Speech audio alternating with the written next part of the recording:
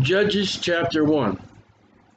Now after the death of Joshua, it came to pass. So in the book of Judges, Joshua is dead. That the children of Israel asked the Lord, saying, who shall go up for us against the Canaanites first, to fight against them? Well, Judges starts off, they are seeking God.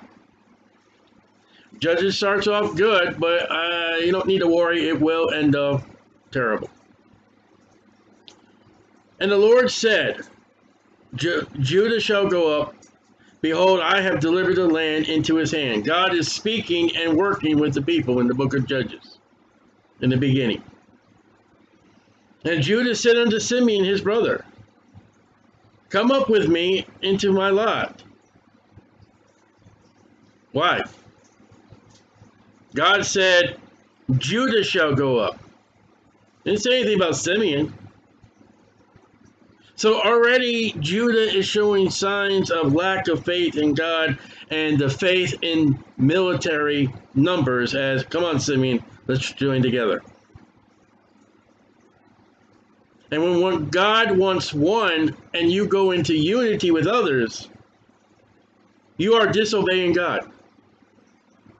So he says to Simeon's brother, come up with me into my lot. Remember, they cast lots for the land, that we may fight against the Canaanites. And I likewise will go with thee into thy lot. So Simeon went with him. So here's two tribes of Israel joined together for war. And Judah went up, and the Lord delivered the Canaanites and the Perizzites into their hand. And they slew of them in Bezek 10,000 men.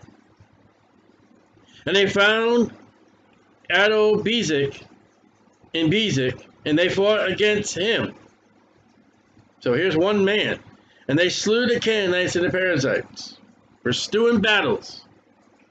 Joshua, when he died, he said, listen, there's still battles to come. It's not completely done when Joshua dies. And Bezek fled. He got away. And they pursued after him and caught him and cut off his thumbs and his great toes. Kind of weird. And Bezek said, 70 kings, 70 kings, have their thumbs and their great toes cut off, gathered their meat under my table, as I have done, so God has requited me.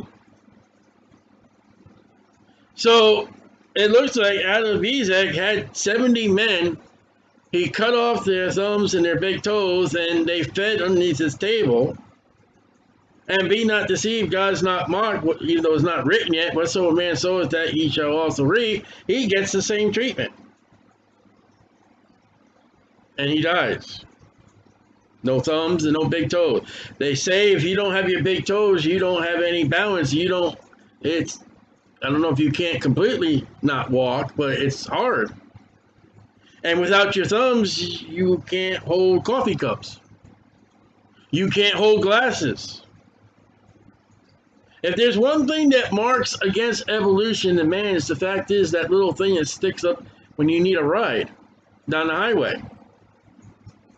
It's that little thing that if you were to have your fingerprints done, it has its own little square by itself. And it's called a thumb. And it's remarkable that we take this thumb that God's given us for an advantage. We don't thank God. And there's things we can't do if we didn't have it. This king cannot do things without. Now the children of Judah had fought against Jerusalem.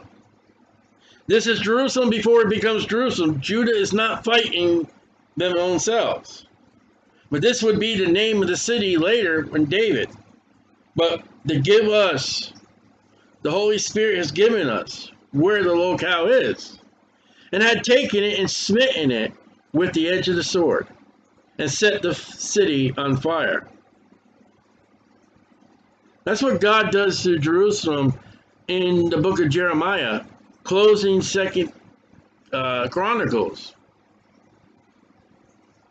The city is destroyed now because of sin. God says, go in there and wipe them out because they're exceedingly sinners. God tells the king of Babylon, go in there and wipe it out because they're extreme sinners. And they're my people. I guarantee this place called Jerusalem from Jebusite, it looks like this city has been sacked. Long before even the Jews are in there, has been definitely sacked and destroyed and burned many times while the Jews have been in it. And afterwards, the children of Judah went down to fight against the Canaanites and dwelt in the mountain and in the south and in the valley. Now when they fought Jerusalem, that's the Jebusites. They leave the Jebusites and go back after the Canaanites. And Judah went against the Canaanites and dwelt in Hebron. Now the name of Hebron before was Kirjath Harbor. And when you find parentheses in your Bible, that's an extra PS fact. Information that called out by the Holy Spirit, I want you to pay attention. And they slew Shishai and Helam and Talmai. And from thence he went against the inhabitants of Debir, and the name Debir before was Kirjath Sepher. So this city had a name, now it has a new name. And we're going to go back into history again. And Caleb said, he that smiteth Kirjath Sepher, and taketh it, to him will I give Akshah, my daughter, to wife. Look how many times Caleb is mentioned in his family. He must have been a remarkable man for God. And Othniel, the son of Kenaz, Caleb's younger brother, took it. And he gave him Achish, his daughter, to wife. And it came to pass when she came to him, that she moved him to ask of her father a field plant. And she said unto him, what wilt thou? And she said unto him, Caleb said unto her, what wilt thou? She said unto him, give me a blessing, make me happy. For thou hast given me a southland, give me also springs of water. And Caleb gave her the upper springs and the nether spring for drinking water, for crops, for animals. And the children of Kenite, Moses' father-in-law. Now let's go back to Numbers chapter 10, verse 29. Numbers 10:29. The Kenites. Moses' father-in-law. And with scripture, we learn new things. In Numbers 10:29, Moses is having a conversation with his brother-in-law. And we read over here, it said, Kenite, the children of Moses' father-in-law. And Moses said unto Hobab, that's his brother-in-law, Moses' brother-in-law, the son of Reguel, that's Moses' father-in-law, the Midianite, Moses' father-in-law. We are journeying unto a place of which the Lord said, I will give it you. Come thou with us, and we will do thee good. For the Lord has spoken good concerning Israel. And he said unto him, I will not go, but I will depart unto my own land and to my kindred.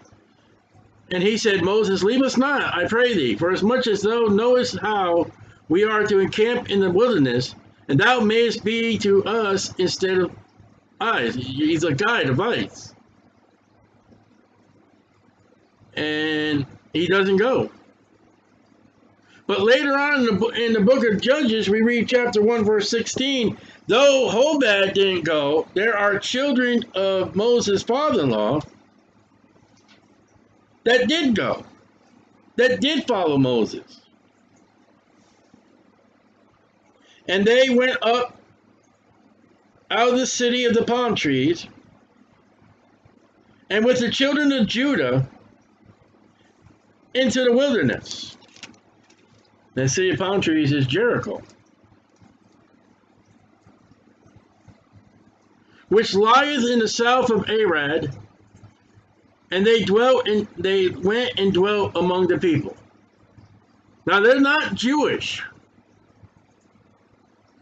but they are of Moses' father-in-law. Moses' father-in-law. They're of the family of Moses, Moses' wife's side. He invited them, and evidently his father-in-law and his brother-in-law did not go, but these other children of his father-in-law, here they are, and they're mentioned.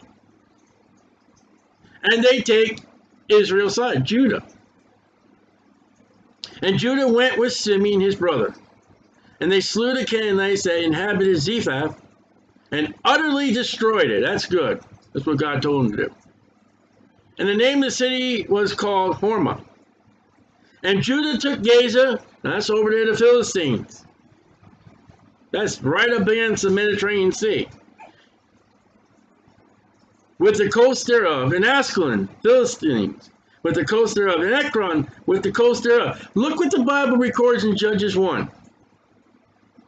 The people that will give King Saul and David trouble their entire life has been conquered by Judah, Judges 1, but it had not been completely conquered. It was not utterly destroyed.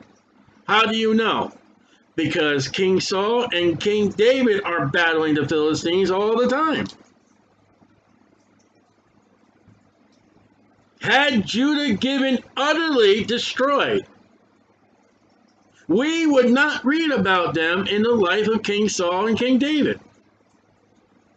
There would have been no story of Goliath and David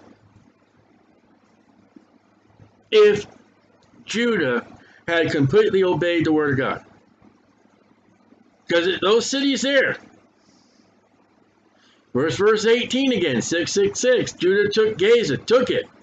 And the coast thereof in Ascalon, the coast thereof in Ekron, with the coast thereof. Now that's 3 cities. There were 5 of them altogether.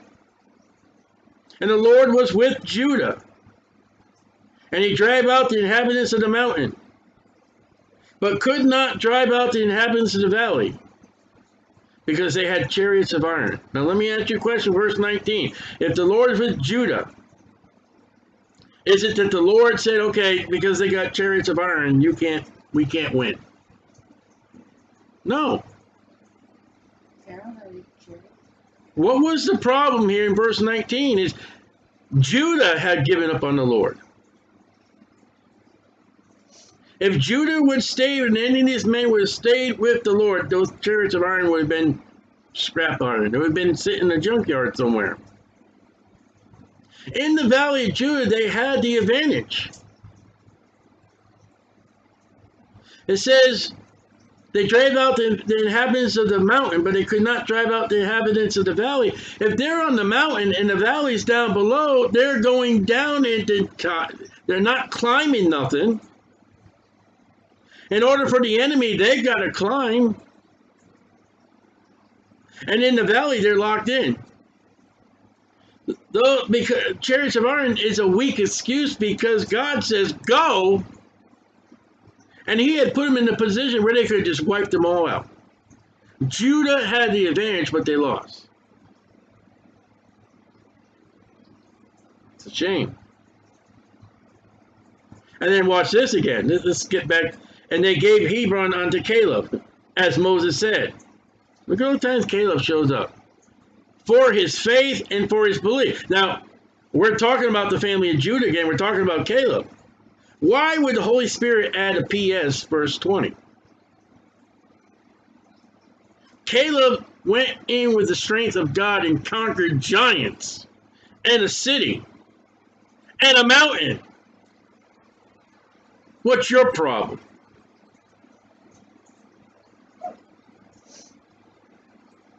And verse 20 would be a kick in the teeth to the Jews today still, that if old man Caleb can do it,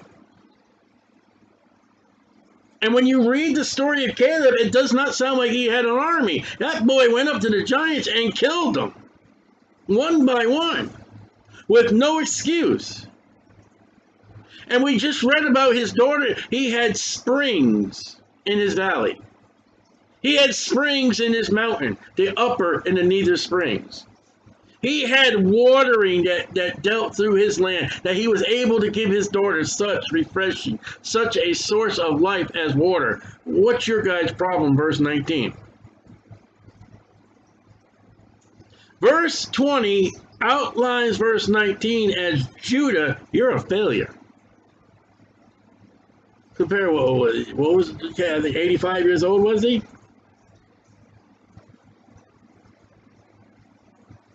Thence the three sons of Anak, three giants he kicked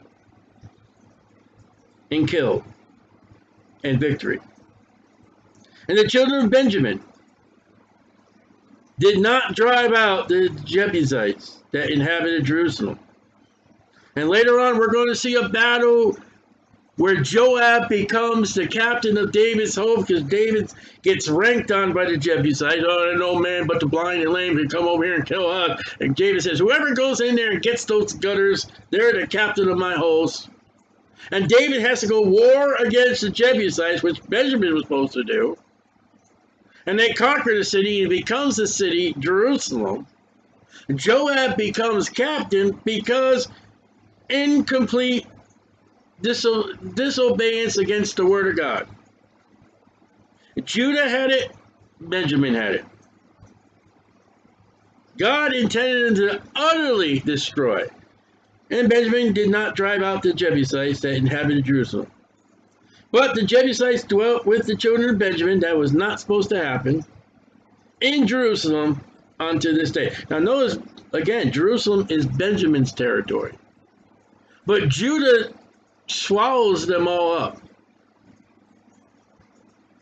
And when Israel split during Rehoboam and Jeroboam, you got Israel north and you got Judah south. And in that Judah south is Benjamin. In that Judah south, you got Simeon. They're swallowed up. And the house of Joseph, they also went up against Bethel. That's where Jacob began his walk with the Lord. That's the place where there was a ladder of angels going up and down. That's the place where God was with Jacob. And the Lord was with them. And the house of Joseph sent to descry, that's the first and last time that word shows up, descry Bethel. Now the name of the city before was Luz, and it was changed by Jacob. And it's changed again by Jacob. It's Luz, and Jacob says, oh man, the Lord is here, house of God.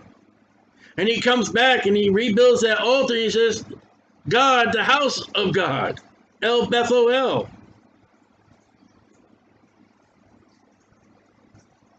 And now we're going back to fight the land.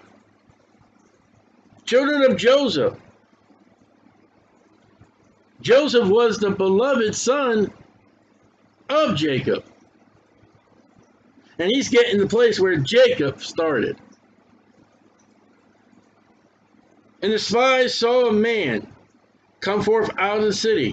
And they said to him, show us, we pray thee, the entrance into the city. Come forth out of the city, but they had to ask the man where the entrance. What was this place that you could not walk up and say, oh, where's the doors? I mean, there would be huge gates. And they would have elders sitting in them. Sodom had them. Lot was sitting at the gate of Sodom. There is something about this city, Luz or Bethel, you couldn't find the door. That's how protected it was. Show us, we pray thee, the entrance into the city, and we will show thee mercy. And when he showed them the entrance into the city, it may have been they just did not have a lot of entrances, which would be wise. They smote the city with the edge of the sword, but they let go the man and all his family. It showed them a blessing. Was he of the men and family that God said you're supposed to kill and get rid of? The Canaanite, the Perizzite, and you know what the name of the list is. Was that man one of them? I mean, he could have been he could have been an Ishmaelite. He could have been, a Babylon. I mean, well, Babylon is not really yet, but it doesn't tell us. And the man went into the land of the Hittites and built a city and called the name thereof Luz. Well, that city is destroyed. Bethel is destroyed. I'll build a city and I'll rename it in the honor of that city, Luz, which is the name thereof unto this day. So there's still a city called Luz.